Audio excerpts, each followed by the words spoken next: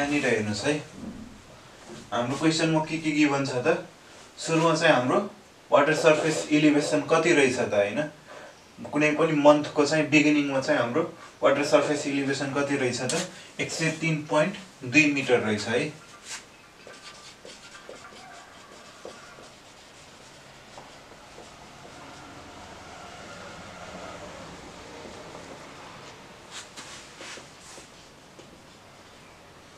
कति रहेछ त सुरुमा 103.2 मिटर रहेछ है नेक्स्ट भनेको दिएको हामीलाई एभरेज इनफ्लो कति रहेछ त 6 मिटर क्यूब पर सेकेन्ड है क्यूमेक भनेको मिटर क्यूब पर सेकेन्ड हो है नेक्स्ट भनेको एभरेज इनफ्लो भनेको कति रहेछ त लेकमा average inflow 6 metre cube per second है नेक्स्ट भनेको दिएको हामीलाई सेम पिरियडमा चाहिँ हाम्रो आउटफ्लो कति भएको रहेछ त एभरेज भ्यालु अफ आउटफ्लो भनेको 6.5 मिटर क्यूब पर सेकेन्ड है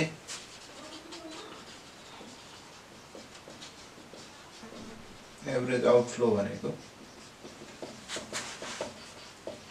मिटर क्यूब पर सेकेन्ड भएको रहेछ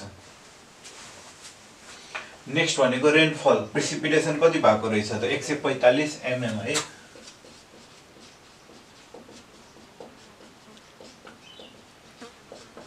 प्रेसिपिटेसन भनेको 145 mm यसलाई चाहिँ मिटरमा कन्भर्ट गरौँ 145 डिवाइड बाइ 1000 गर्दाखेरि 0.145 मिटर भयो है नेक्स्ट भनेको इभापोरेसन कति भएको रहेछ त हाम्रो 6.10 centimetre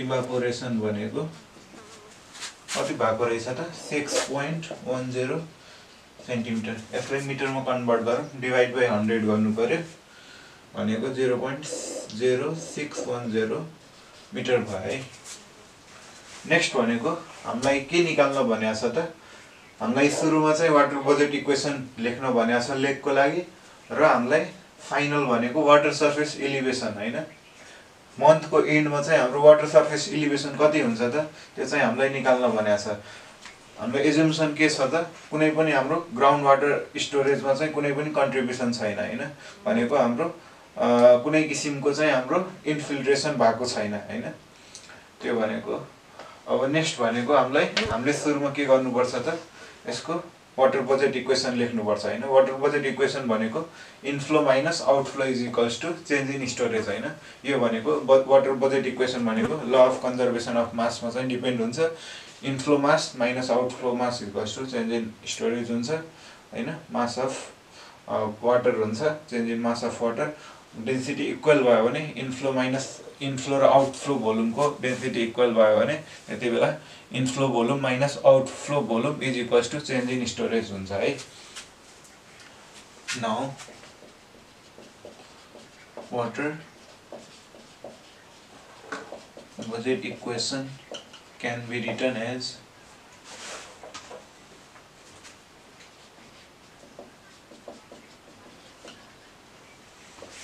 inflow volume minus outflow volume is equals to change in storage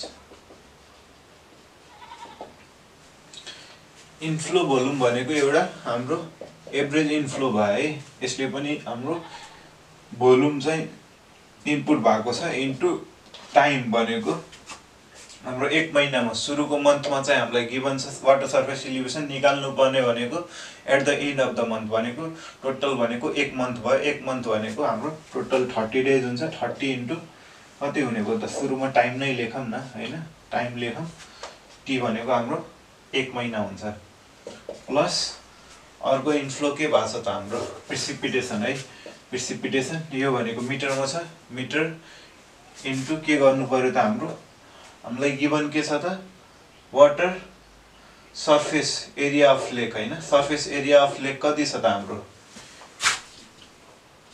लेकको area कति छ हाम्रो 5000 हेक्टर छ है। 1 हेक्टरमा चाहिँ हाम्रो 10 को पावर 4 मिटर स्क्वायर हुन्छ। 5000 इन्टु 10 को पावर 4 मिटर स्क्वायर भयो है। यहाँबाट प्रेसिपिटेसन इन्टु एरिया अफ लेक गर्नु पर्यो। भोल्युममा कन्भर्ट गर्दाखेरि माइनस आउटफ्लोमा हाम्रो एउटा क्यू आउट पनि भएको छ हाम्रो इन्टु टाइम भनेको 30 डेज भयो प्लस अर्को आउटफ्लो के भएको छ त हाम्रो इभापोरेसन हैन। इभापोरेसन इन्टु एरिया अफ लेक हैन। लेकमा चाहिँ लेकको हामीले एरिया लिनुपर्छ हैन। जुन जहाँ चाहिँ हाम्रो वाटर स्प्रेड छ नि, जहाँ चाहिँ हाम्रो पानी छ त्यहाँबाट मात्र इभापोरेसन हुने हो। त्यही भएर हाम्रो चाहिँ यहाँ के लिनु पर्यो त, जहाँ चाहिँ हाम्रो पानी छ त्यसको चाहिँ लेकको एरिया लिनु पर्यो हैन। यो भइसकेपछि change in storage, final storage कति हुने भयो त, सपोज S2 भयो हैन, जुन चाहिँ हामीलाई निकाल्न भनेको छ। S2 माइनस S1 भनेको इनिशियल स्टोरेज इन्टु, अब यो भनेको मिटरमा छ, अब मिटरलाई चाहिँ कन्भर्ट गर्नु पर्यो भोल्युममा इन्टु एरियासँग मल्टिप्लाई गर्नु पर्यो हैन। एरिया अफ लेकसँग मल्टिप्लाई गर्नु पर्यो। यो भनेको वाटर बजेट इक्वेसन फर लेक भयो है। अब भ्यालु पुट गर्दिम, क्यू इन भनेको 6 इन्टु 10 को पावर 6 इन्टु 30 डेज, टाइम भनेको 30 डेज। 30 डेजमा चाहिँ एक दिनमा 24 घण्टा इन्टु 60 इन्टु 60, यो भनेको सेकेन्डमा कन्भर्ट भयो। प्लस प्रेसिपिटेसन भनेको 0.145 है इन्टु के गर्नु पर्यो त, लेकको एरियासँग चाहिँ मल्टिप्लाई गर्नु पर्यो। त्यो भनेको 5000 इन्टु 10 को पावर 4 रहेछ है। माइनस कति गर्नु पर्यो त, क्यू आउट भनेको हाम्रो 6.5 इन्टु टाइमसँग मल्टिप्लाई गर्नु पर्यो। 30 इन्टु 24 इन्टु 60 इन्टु 60 गर्नु पर्यो। प्लस ई भनेको इभापोरेसन कति रहेछ त, 0.0610 इन्टु एरिया अफ लेक भनेको 5000 इन्टु 10 को पावर 4 भयो। इजिकल्स टु कति हुने भयो त, S2 निकाल्नु पर्ने छ माइनस S1 को भ्यालु 103.2 मिटर हुने रहेछ है इन्टु हाम्रो एरिया भनेको कति रहेछ त, 5000 इन्टु 10 को पावर 4 हुने भयो। अब यहाँबाट निकालौँ त हाम्रो भ्यालु कति आउने भयो, inflow minus आउटफ्लोको 6 into 30 into 24 into 60 into 60 plus 0.145 into 5000 into 10 को power 4 minus 6.5 into 30 into 24 into 60 into 60। यहाँनिर माइनस हुन्छ है, यो ब्र्याकेट खोल्ने बेला यहाँ पनि माइनस हुन्छ हाम्रो। माइनस 0.0610 इन्टु 5000 इन्टु 10 को पावर 4 हुन्छ। यहाँ हाम्रो कति आउने भयो त, 2904 अनि 3टा 0 है। S2 माइनस 103.2, यो भनेको उतातिर जाने हो, यहाँ भनेको कति हुने भयो 5000 है। अब यहाँ भ्यालु पोजिटिभ आएको छ, यसको अर्थ के हो त, इन्फ्लो हाम्रो ग्रेटर छ हैन। इन्फ्लो बढी भयो भने हाम्रो इन्क्रिज हुन्छ हैन वाटर सर्फेस एलिभेसन। त्यसो भए S2 भनेको कति आउने भयो त,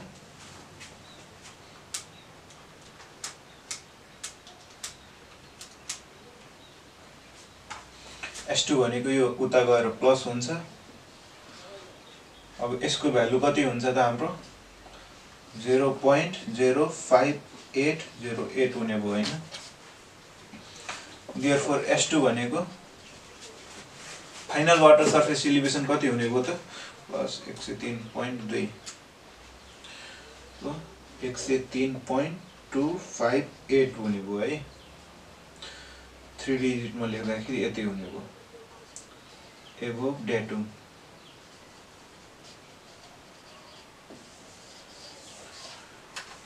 यो तरिकाले चाहिँ हामीले वाटर सर्फेस एलिभेसन चाहिँ फाइनलमा चाहिँ निकाल्न सकिन्छ हैन।